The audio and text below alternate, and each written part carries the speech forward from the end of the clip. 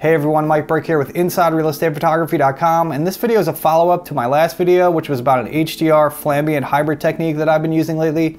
So if you haven't seen that video, I definitely suggest watching that first. I'll link to it up on the screen right now. And in that video, I hand blended an HDR image and used that as my ambient frame to blend with my flash frames to make the final composited image. I got a lot of comments about the hand blending aspect of that taking too long for a lot of people, and a lot of people asking about how it would look if you auto merged your HDR image inside of Lightroom first and then blended it with the flash frames in Photoshop. So that's what we're gonna do in this video.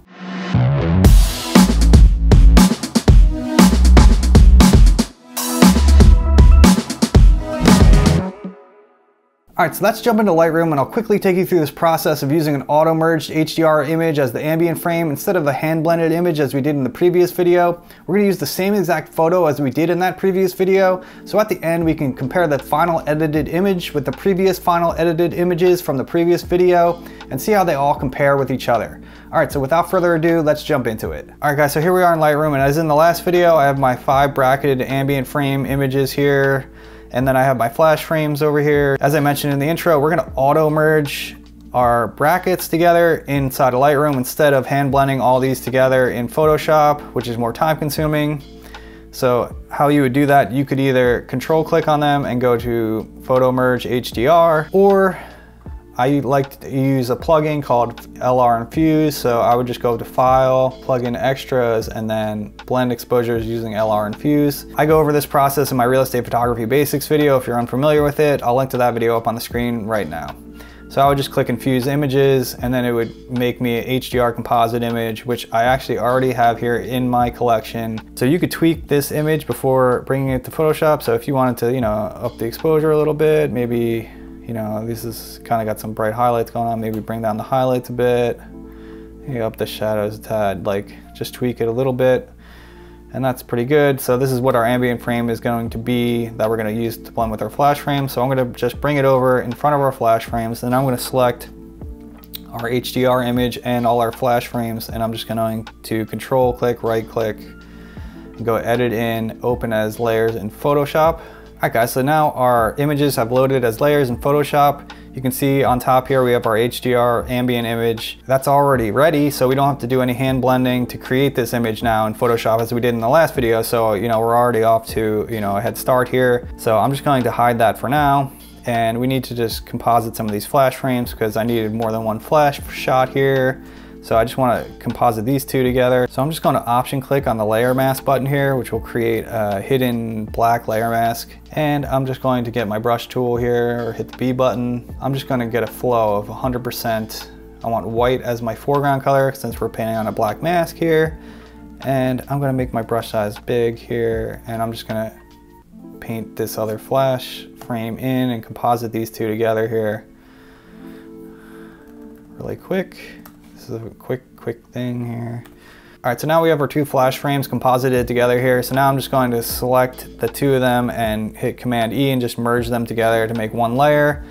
And now I can turn back on my ambient layer here, and I want to turn this into luminosity mode. And now that it's in luminosity mode, again, I'm going to option click on our layer mask and hide that.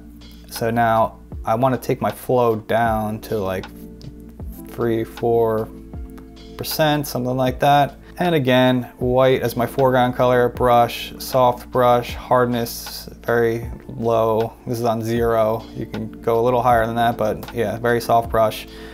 And I'm going to now get a big brush here, and I'm just going to start painting in some of the ambient and blending that into the flash frame here.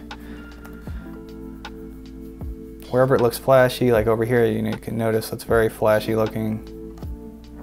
And obviously on the ceiling here, and especially when we got this spot here, just really blend in some of the ambient here and take that down around the window here. Looks flashy, just trying to get the balance here. All right, so I'm good with that blend. I think that's looking pretty nice and natural. So I'm just going to again merge these 2 layers together, and then underneath here we have our 2 window pull layers. So we just need to again composite these 2 together. So I'm just going to option click on the layer mask again, hide. I want 100% flow though, and I just got to paint in around this window here. We want both these windows overexposed so we can use darken mode and use that to get our window view masked in very easily. So again, I'm gonna merge those two together and I'm gonna bring that layer up above and I'm going to go to darken mode. I'm gonna option click on here, layer mask, and hide that. And with our brush, again with like 100% flow, we can just paint right over these windows and it will bring that view right in without us having to do anything. We can go around the edge of the window pretty much without any consequences. So that makes it very easy. That's done. We're just gonna, again, merge these together. So now I just wanna correct some of this color cast here and a little bit on the cabinets. So how I'm gonna do that is just really quick, image, adjustments, replace color. And with my eyedropper, I'm just gonna click on this brownish tan color cast we have here from in between the two flash shots, and that will select that color throughout the rest of the image. You can see all on the cabinets here too that it's getting it. So you can, you know, adjust the fuzziness or whatever. And then I'm just gonna take the saturation down and try to take this color basically out of the image.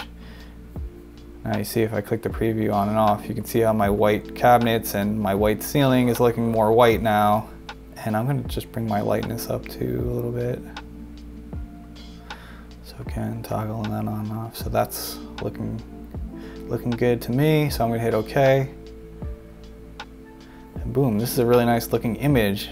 And now let's save it and bring it over to Lightroom. All right, so you can see here our image is loaded up in Lightroom, and then you can make any final tweaks here, like adding some clarity into this. Any little minor tweaks, maybe with some exposure, little things like that. Not much is really needed here. And of course, I want to add some sharpening into this. So I'm gonna bring my sharpening up like 60 or 70%. I usually, a lot of times I'm landing at, so something like that. So there's before and after, just, you know, taking it up a little bit of a notch there. All right, so that's all there pretty much is to that process. It's obviously faster than hand blending everything. Now let's export this image and see how it stacks up against the hand blended image from the last video and the other images as well. All right guys, so I have all the images loaded up in preview here and with all the names on them so you can see which one is which. So this is the auto merged HDR with the flash images blended in. So this is the one we just created in this video. And then here's just the auto merged HDR image that I edited as well for comparison's sake. So this is an auto merge just edited in Lightroom, no Photoshop.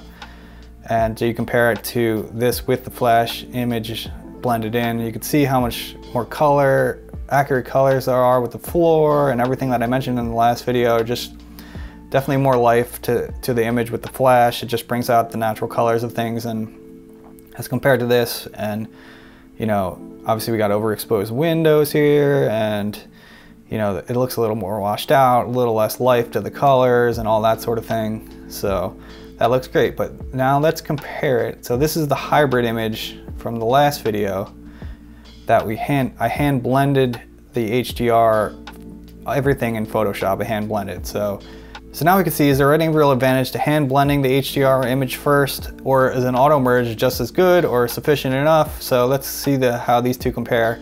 So that's our hybrid with the hand blending image first, and now here's our auto merge. So hand blended, auto merged. So I would definitely give a slight edge to the hand blend, but really like the auto merge, at least for this image and this example, you know, you'd have to try this on a wide range of images and see how it works in different scenarios. But you know, I think the hand blend is definitely a little bit better, but it works. Like the auto merge works fine. I think you can get a great image out of it by just auto merging and mixing in the flash shot. I think that totally is a valid method that has a lot of merit to it, and I think it's almost pretty much just as good as hand blending. So I don't know if there's really a strong advantage to hand blending first. I don't know, what do you guys think?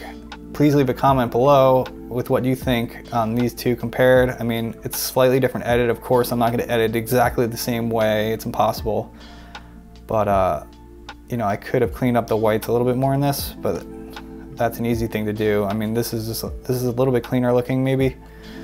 But yeah, I don't know. What do you guys think? Please let me know in the comments. Also, here's the single image Flambient, single frame Flambient, no HDR blend of any kind. And that's how this compares to the auto merge HDR here with the flash and the hybrid.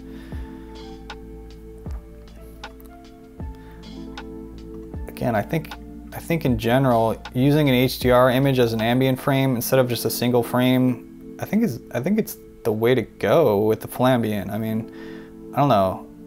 What do you guys think about that as well? I think that might be the way to go in general. I think you're getting more detail out of your image when you have an HDR instead of just a single frame. You can see it more in the shadow and the highlight area, so like you're retaining more detail in the image by using an HDR as your ambient frame for blending with the flash images. Alright everyone, I really hope you enjoyed this video and found it helpful. If you did, please consider hitting the like button and subscribing to the channel if you haven't done so already. I really appreciate your support and it really helps my channel grow and reach more people. Thanks so much for watching this video, and I'll see you again soon on the next one.